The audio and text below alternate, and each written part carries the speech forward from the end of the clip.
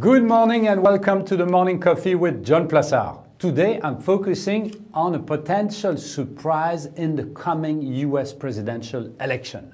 According to a very interesting study by the Princeton University, the historical impact of peaceful and violent protest on the result of American election is very significant.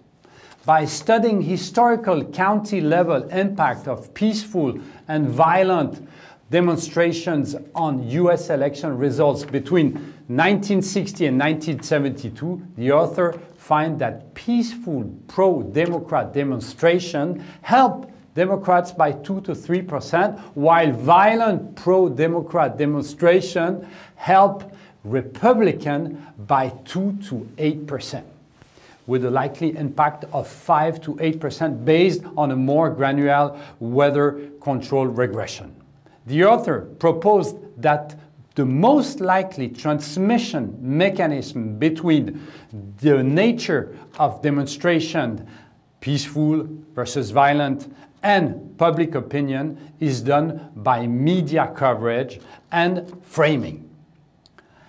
Applying this to the current situation of nationwide protest based on historical regressions, one would expect a 5 to 10% poll shift from Democrat to Republican if the perception of protest turns from peaceful to violent.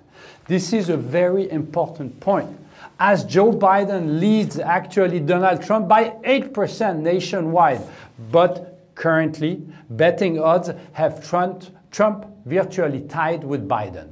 The consequence is that investors could position for rising odds of Trump re-election that are already higher than currently reflected in investment styles. This matters because the impact on sector and factors, so momentum versus value, cyclical versus tech, ESG, could be important, and investment portfolio could tempt for potential Trump re-election. This has to be monitored closely in the coming weeks. Thank you very much. Have a great day. Stay safe. Read my morning and keep on winning.